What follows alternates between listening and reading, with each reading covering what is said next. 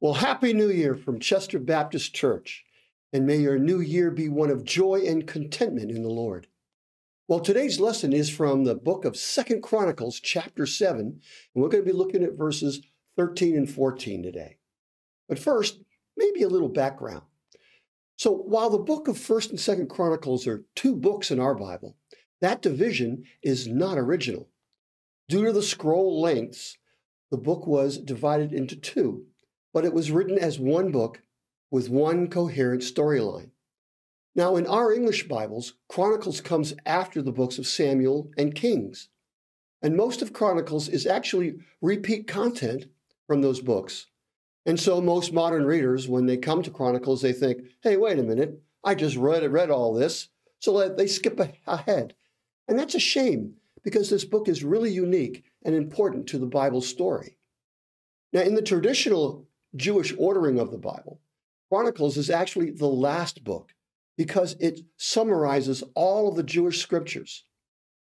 The first word in the book, by the way, is Adam, which is the first character at the beginning of the story. And the last paragraph of Chronicles announces the return of Israel from exile. Now, we don't know who wrote the book or who can tell us the details within it that Chronicles was produced by someone who lived a couple of hundred years after the Israelites returned from Babylonian exile. And for this author, Jerusalem and the temple were rebuilt some time ago. And as we learned from the books of Ezra and Nehemiah, well, things weren't going very well at that time. Now, our section opens today and centers on the dedication of the temple by Solomon. He's finished the dedication in the prayers to Yahweh. Fires come down from heaven and consume the sacrifices. And later that night, Yahweh appears to Solomon. And what does the Lord say to Solomon? We see that starting in verse 13. Yahweh says, when I shut up the heavens so that there is no rain, or command the locusts to devour the land, or send a plague among my people, if my people, who are called by my name, will humble themselves and pray and seek my face and turn from their wicked ways, then I will hear from heaven and I will forgive their sin and heal their land. So, God's going to cause droughts and famines and plagues. Well, that doesn't sound like a very nice God to me. So why would he do this? Well, it seems that his people had started down a path of wicked ways. Now, understand that droughts, famines, and plagues can be physical acts of nature, but they can also allude to metaphorical, psychological, societal, and spiritual problems as well. So how does God's people stop these acts of God? Seems there are four things that need to happen. First, God's people need to humble themselves, or put them in a more contemporary sense, we Christians need to humble ourselves. Now, the word humble means to subdue one's pride and submit in self-denying loyalty to God. Then we are to pray. Now, in this context is a shameless acknowledgement of personal sin and a plea for God's mercy, much like that of David's prayer of repentance, as we find in Psalm 51, for example. Third, we're to seek his face. Now, the word seek is often used in desperate situations in which God is the only possible hope for deliverance. We see that, for example, in Deuteronomy 4. And finally, we are to turn from our wicked ways.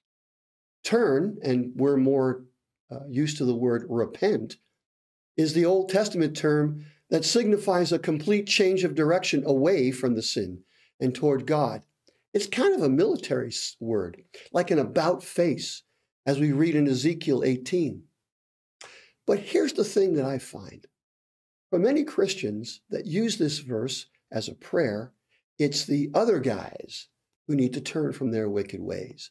They need to change and follow God, just like us. But that's not what the scripture says.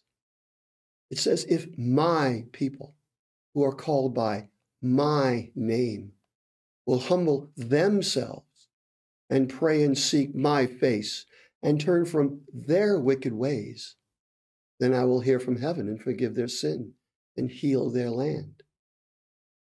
You know, personally, if I may, personally, I find that the word there is both personally and corporately recognized as singular and plural pronoun. Our behavior is not necessarily what God is expecting from us. So we pray for mercy, seek his face for a new start, and leave the sinful behavior behind. Think of it this way.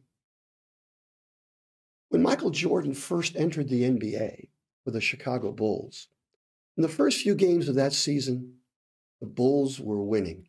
Teams could not shut down Jordan. The Bulls won. However, when the Boston Celtics first played the Chicago Bulls that year, they let Jordan score his ton of points, and the Bulls lost. What did they do different? Well, they shut everyone else on the team down. Michael Jordan could carry a team, but he was not the team. In Christianity, for me, yes, there's an individual section to it. We are each given a task, a job, a goal by God for us to carry out. But we're also corporate. We are a church. We're a community. And so not only are we to carry out these tasks, but we're to do that in relationship to everyone else in that community, in that church. So when I read this scripture about turning away from our wicked ways and turning our face toward God, I see an individual component as well as a corporate component. So as we enter our new year this year, let us think about that. Where does God want me to be? And where does God want us to be? Will you pray with me? Dear Heavenly Father, thank you for this most beautiful time. We enter a brand new year, a fresh start.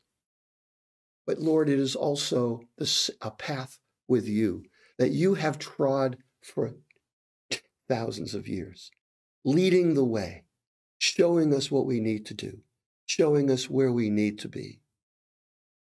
I ask, Lord, that this year, that you open our hearts, open the eyes of our hearts, that we can see the things that you do around us, see where you would wish us to go. Open our ears. Let us not just listen, but let us obey, as the word Shema means, to listen and to obey, that we may do the things that you would have us do and be the people that you would have us be. We ask all of this in Jesus Christ. Amen.